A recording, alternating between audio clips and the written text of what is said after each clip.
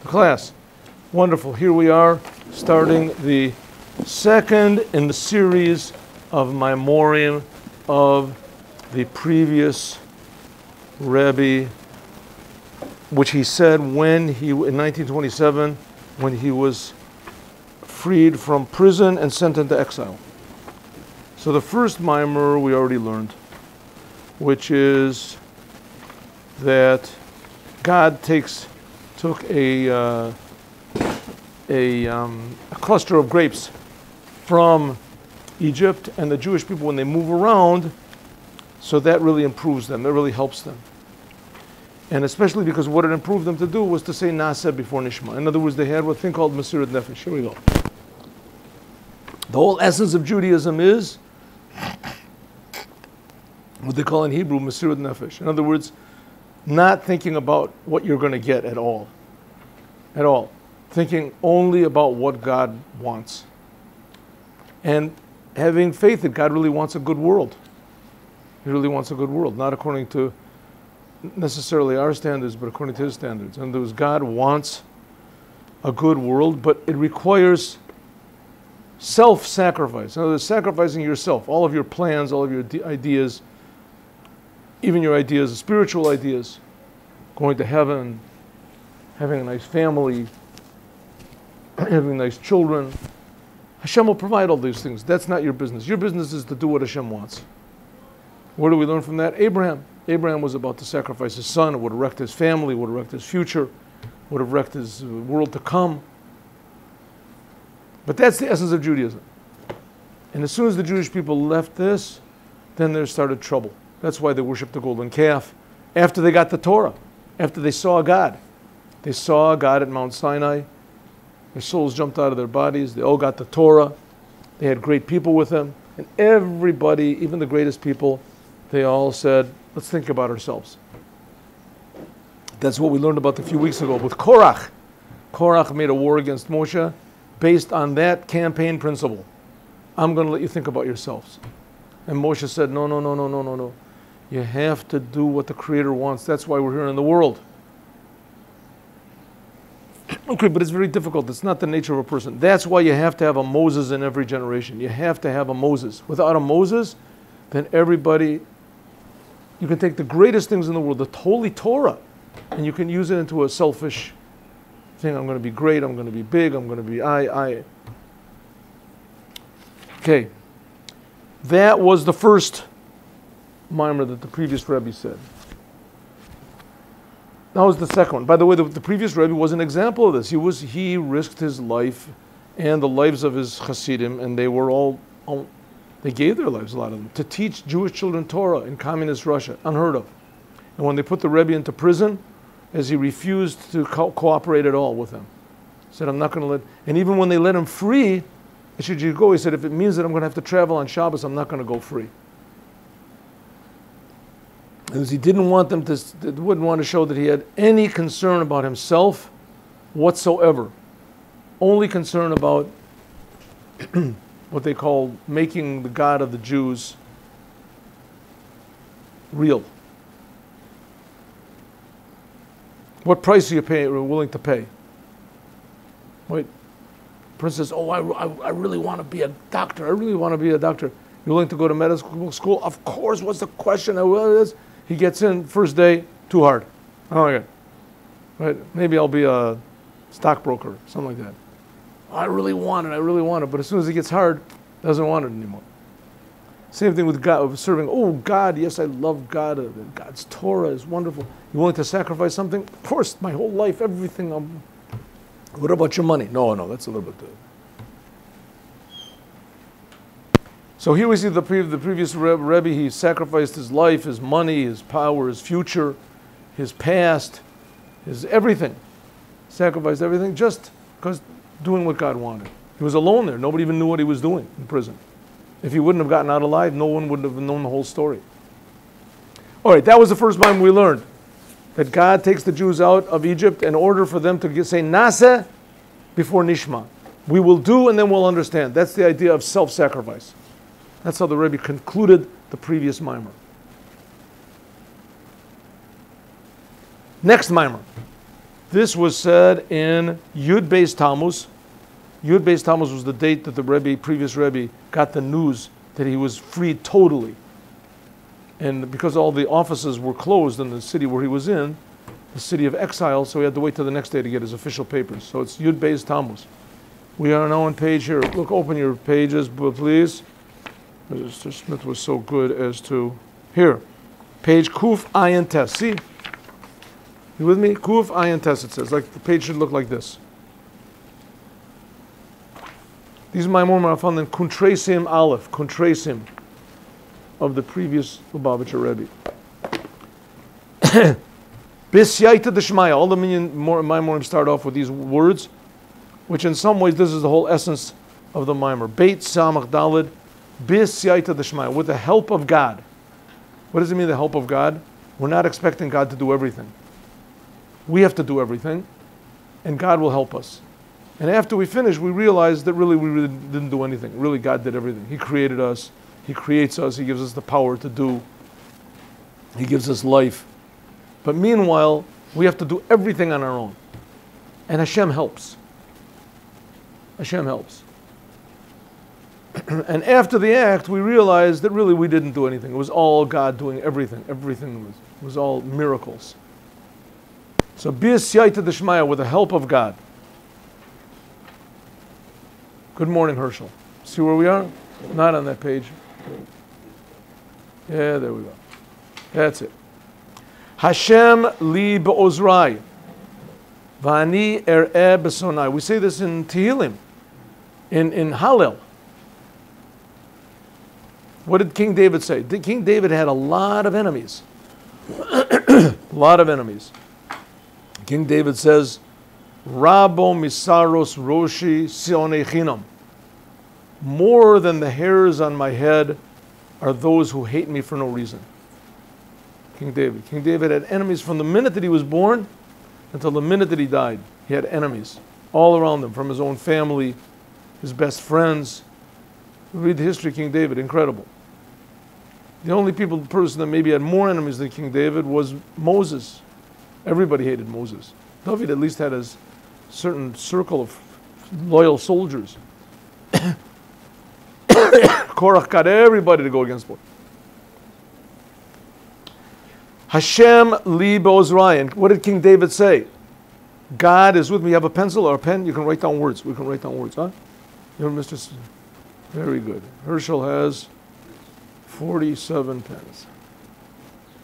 Gimel Parsha, Pinchas. Yom was Tuesday. Pinchas, Yud Beis Tammuz, Tafresh Pei Zayin, in Kostroma. Kostroma is a city of exile.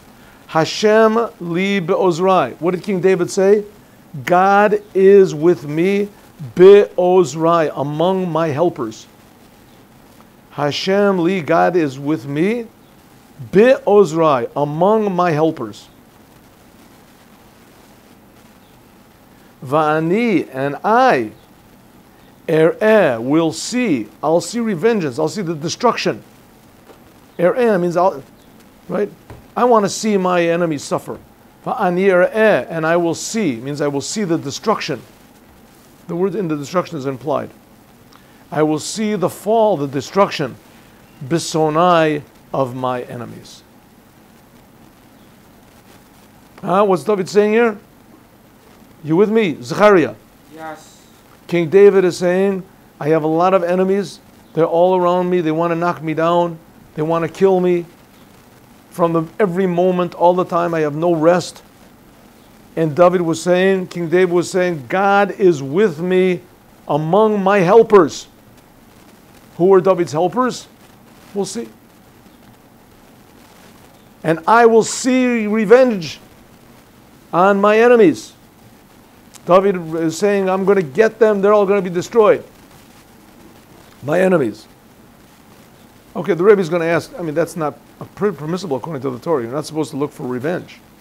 Revenge is lo takum, lo titor. You're not allowed to take revenge in the Torah.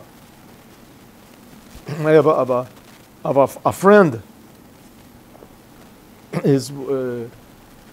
He told me, his wife told me that she had two grandchildren. She has several grandchildren. Two of her grandchildren, one was 5 and the other one was 3. And they were fighting over a little bicycle. Fighting over a bicycle. The 5-year-old one was stronger than the 3-year-old one, and he just took the bicycle. The other one said, but it's my turn. He said, The little one, the 3-year-old one said, I'm going to get you. I'm going to get you. I'm going to hit you. You'll see I'm going to hit you. So his grandmother took the 3-year-old one and said, that's not permissible. These are religious Jews, right? You can't do that. Said, why not? He said, because it says in the Torah, you're not allowed to take revenge. So he said, oh yeah? He says, yeah, you're not allowed to take revenge. So he said, okay. 3 minutes later, he came back. He went and he sat and thought, came back 3-4 minutes later, and he said to his grandmother, the Torah is really hard, huh? Torah is really difficult. Because he really wants to take revenge. Torah is really difficult, isn't it? Right? It's sunk in, right? Then you have to keep Shabbos, you have to do this, but he really wants to take revenge. And the Torah says, I can't take revenge. I mean, after all, I took my bicycle. Come on, got to do something. He says, no, Torah says you can't do it. And here King David said he's going to do it. How is that? We'll see. The Rebbe's going to ask this question. Hine, behold. Now, of course, this the Rebbe is going to say is relevant to himself because he had enemies on all sides also. And that's why he was put into prison. He was put into prison by Jews. Hine, behold, Lashon HaPasuk, the language of this sentence in Psalms and Tehillim, Ein lo Havana is not understood kalal at all. What in the world is King David saying over here? L'chaora, at first glance, Tehine, behold, Bahashkafa. What's hashkafa mean? Glance. Glance means a hashkafa. Hashkifa mimon kod shechal shamayim. Hashkafa is also our way of looking at the world. Right? Hashkafa, our way of looking at the world. It's also used for that. But lashkif usually means to look over. To look over something. To, how do you say, what's the word in English? There's a good word in English for it. To, view is not the word, but okay. To look over something. Observe. But observe casually. It's not observe is also. Observe is more exact. Hashkafa means a general looking over. Hashkafa Rishonah, at the first glance, mashma, it implies she'adam, that a person yesh lo ozrim, has helpers. Rabim, a lot of helpers. Ve'hakodesh Baruch Hu, and God, who is imahem, with them. Seems from here that what is King David saying? They have to realize King David was a religious person. King David believed in God, right? He was a really genuinely, right, had real faith in God. He had faith in God, and he had a lot of troubles, a lot of problems. King David, and these problems were serious problems. I mean, it's not just a hitman from the mafia wants to get you. Here he had thousands of hitmen. Everybody wanted to kill him. And these were organized, and there was at one point in his life, his son, his chosen son, Absalom, got the whole entire people against him. King David, he had to run away. He had to run away. He had to make a war against him. So some wanted to kill him. King David knows that only God helps. And God sends people. God works through nature. But really, it's only God doing it. That's what that's the message of the Jews. That God is doing it all, and that God does things through nature, and He does things through us. Like I said, we have to do all the work, right? And really, we realize that it's all God. But nevertheless, it's all God. And if anybody realized that, it was King David. It says King David is the Mashiach. King David was the first Mashiach. The Rambam says King David was the first Messiah. He saved all the Jews, got rid of all the enemies, strengthened of this, prepared the way for the Holy Temple. The emes, who the truth is, Asher ein od milvado. Not only is the only helper God, the only existence is God. The only existence there is God. That's the message of Judaism to the world. The only existence there is God. And God is creating everything. He's creating the evil people also. That's a big question. Look in the Tanya. He explains how does God create evil? Why does he do it? The 6th chapter, the 24th chapter. Well, no, revenge is another thing. We'll see. Ra, Kulavado, only God is... Listen, according to the Torah, there are some, for instance, crimes that are punishable by death. According to the Torah, you can make war. You can protect yourself. You can destroy your enemies. Right? Here we're not talking about making war, protecting yourself. Here, David HaMelech is saying, I'm going to take revenge. That's not permissible. But the Rebbe didn't get to that question yet. Let's see. What does it mean? Let's take the first part of the sentence. King David said, God is with me. That's King David said it. God is with me among my helpers. Says the Rebbe, who are these helpers? All there is God. Hu Yisbarech. Hu HaBoreh. He creates. Be with me here. 4th line down. First word in the line is Varak. Hu Yisbarech. Hu HaBoreh. He is the creator. Mehave u'mechaya et Adam. He creates and enlivens every person. V'ozer lo, and helps him. B'kol asher lo, and everything that a person has. Kamosha Ketuva Rambam. Like the Rambam, like Maimonides writes in his book. Now the Maimonides, he wrote a book which is 12 books that cover the whole entire Torah. From the creation of the world, within the angels, with all the different levels, how a person should act, how a person should, what attitudes people should have, how a person should eat, how people should eat. Just let me 1 minute. The Rambam says, Yesod Yesodot, the foundation of foundations, the Amud HaChachma, and the pillar of wisdom is Leida, to know, Sheyesh Sham Motzei Rishon, that all there is one original creator, Mamtzi Kol Nimtza, and he brings out everything there is into existence. Now the Rambam is a law book. It's not a Kabbalah book. The Rambam says all there is, v'kol nimtzaim, and everything that exists, mishamayim, from the heavens, v'oretz, and the earth, uma shebeneim, and what is between them, lo nimtzau, don't exist, ela me'emiti timatzol. They only exist. Everything you see that is in the world that exists only exists because God is creating it. If so, how can King David say that I have other helpers and God is one of them? Which we'll see in 1 minute. Turn it off and then turn it on.